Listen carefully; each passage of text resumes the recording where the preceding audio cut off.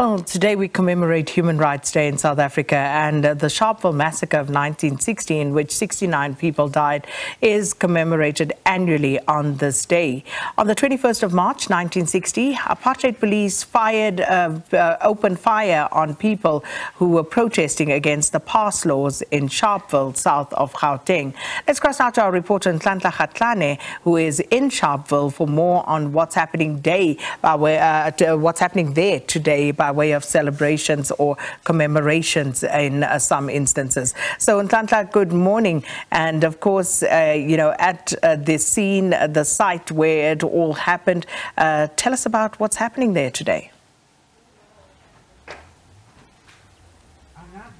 Well, a very good morning to you, Sakina. Well, indeed, yes, this is the last resting place for about 69 black people who perished before the hands of the brutal apartheid regime about 63 years ago.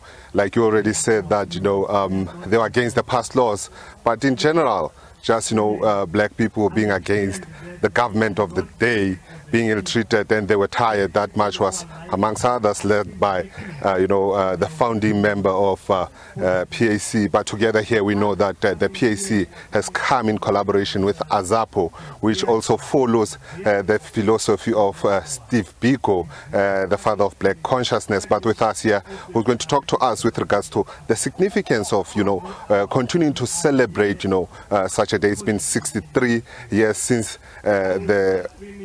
69 people perished before the hands of the apartheid regime, just for protesting for what they believe that was done wrong to them. I'm going to bring in the PAC's Secretary General, Mr. Boy. Thank you so much for your time. Thank you. Talk to us about the significance of celebrating today.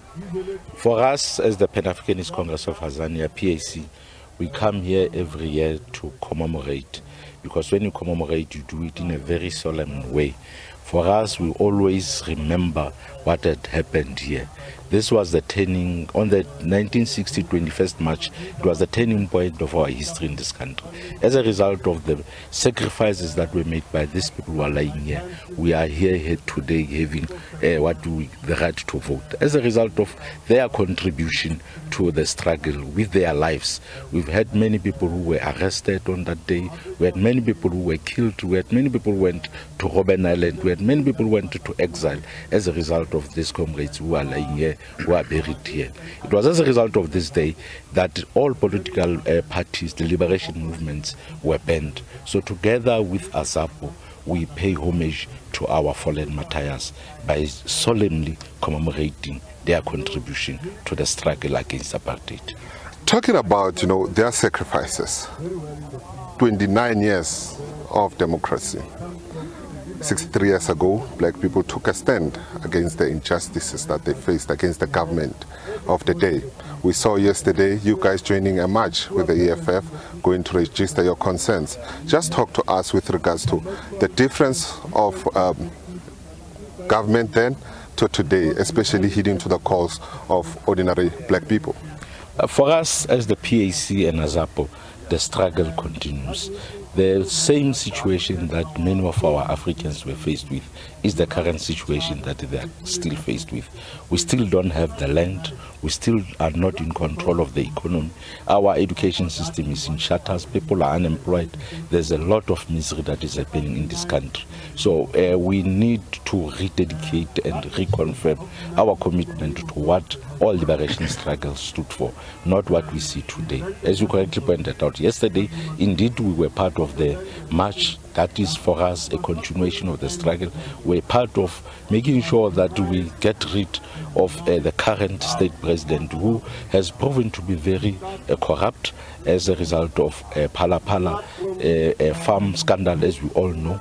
We also know that there's a lot of money that the current government is charging. We also know that our people are suffering because of the systems and that this government is advocating for. And as the PAC and AZAPO, we always are with the Africans. In a nutshell, do you guys as the PAC, looking at what you have went to, the party of Sobukwe, believe that you also played a certain role in terms of failing South Africans?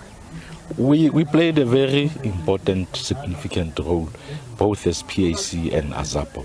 As when you started, you indicated the contribution that was made by Steve Biko, the contribution that was made by Robert Sobukwe. Robert Sobukwe was the only political leader who was imprisoned in Robben Island in isolation. He's the only leader that the parliament had to sit and declare that there should be Sobukwe clause, which will incarcerate him forever. So the PAC continues to play that role.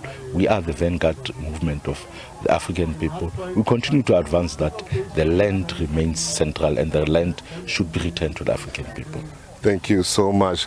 That was Apapo, Secretary General of the PAC, just talking to us about the significance of continuing to commemorate this day. Also talking there about Robert Sobukwe saying, you know, that he was in isolation. If you remember, in a nutshell, Sakina, he remains to be regarded as one person who was really feared by the apartheid government. Hence, he was in isolation. But with that being said, he's back to you in studio.